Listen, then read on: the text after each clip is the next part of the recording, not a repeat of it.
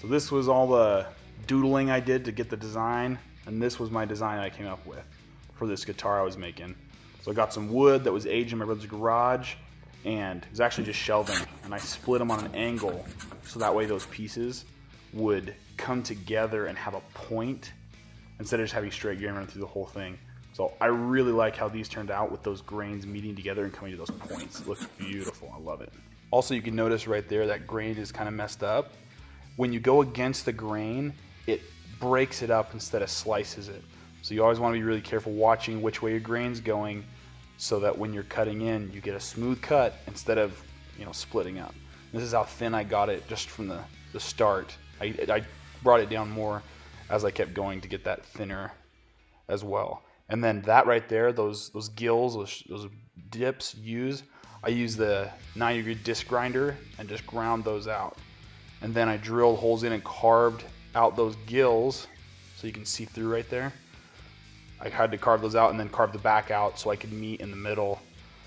So that way, those are gonna be the sound holes. Instead of having a big hole in the middle, those are the sound holes. So it was kind of a gamble. I was hoping it'd still sound good. I think it did in the end.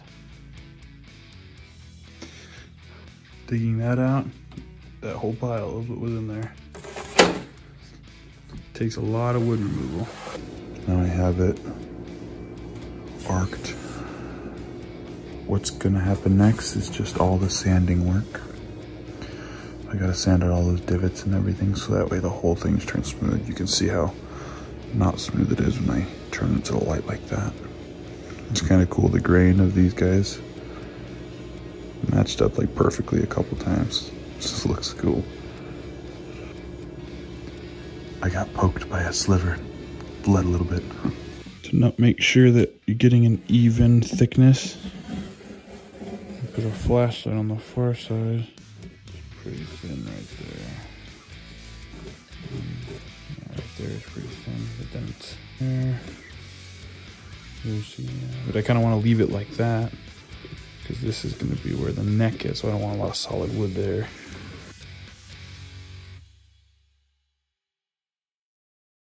To get the straight, I just used a battery-powered circular saw, a little cheap one.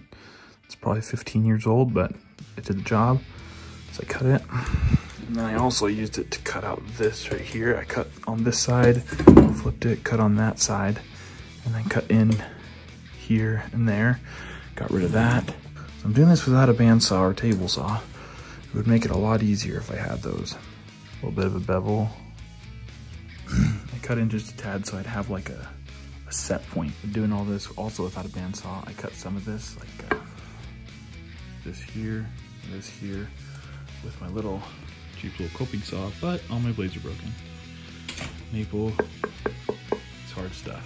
So I'm gonna do this with the chop saw. My brother has one of those. To cut those two, cut the front and back off this headstock. And then it'll be just lots of fun carving work and measuring to make sure I have all the tuning pegs in the right place. So this is what it's gonna kind of look like.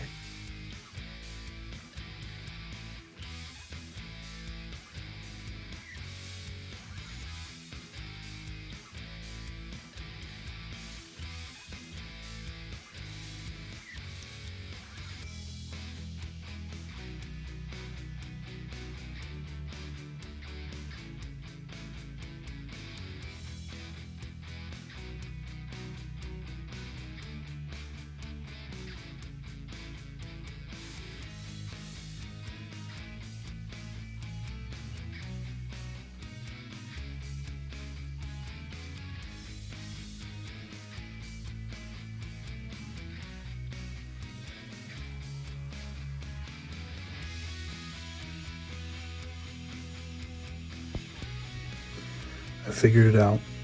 What I did was I drilled holes. So first I drilled these holes, right? No saw marks. Unfortunately, I do all this with a little hand coping saw, so not super straight, but it'll look good on the outside. This is gonna go right there, okay? The holes will drill through here, and then I'll cut little slits up. So here, it will be an upside down keyhole. Hole here with a little slit going up. So the string goes through there, drops down into there. And then you can see the bead get stuck. You can't pull through because I have that washer there.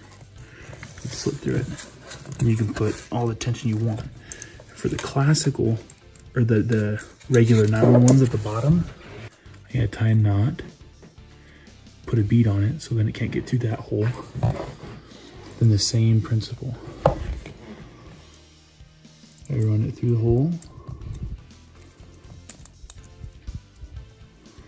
Make sure it's all the way through. Slide it through the crack.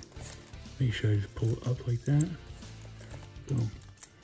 So that's how I'm gonna make my vanishing string hole. So there'll just be a hole with a little slit, hole with a little slit, hole with a little slit, with this guy on the back side. Like that.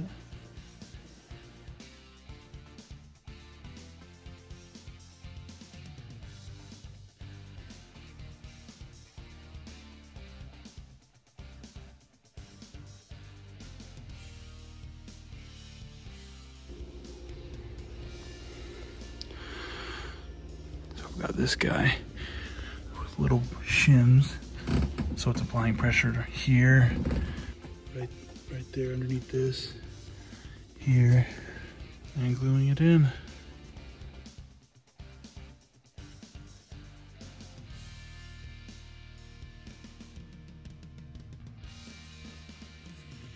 The last step of gluing this together.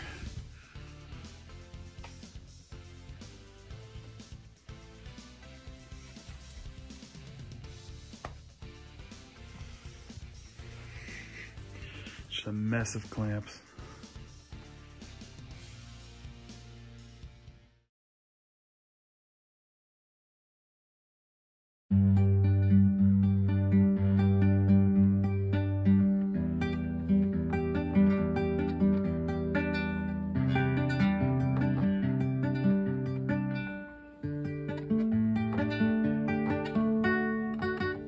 All right, so now instrument's done. So I have it varnished.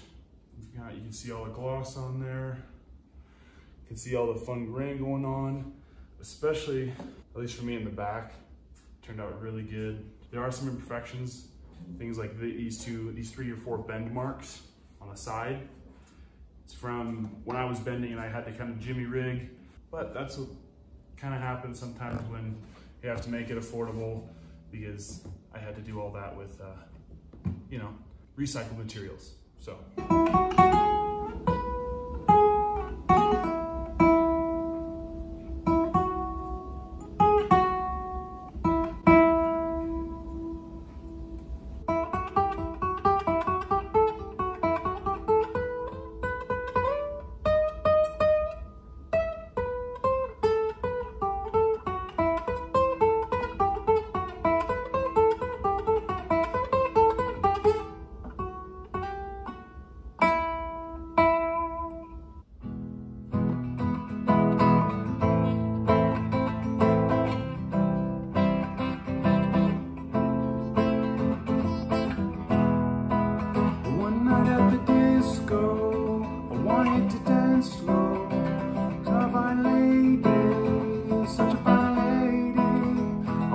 To ask her, some to describe her, on the back of, cut me some slack off, 'cause baby I own this town, that's not be coming around anymore.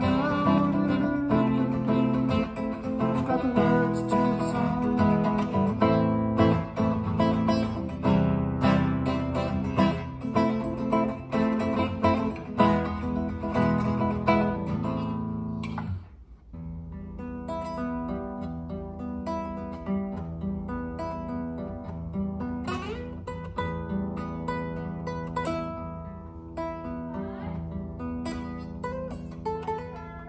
Yeah? What's up?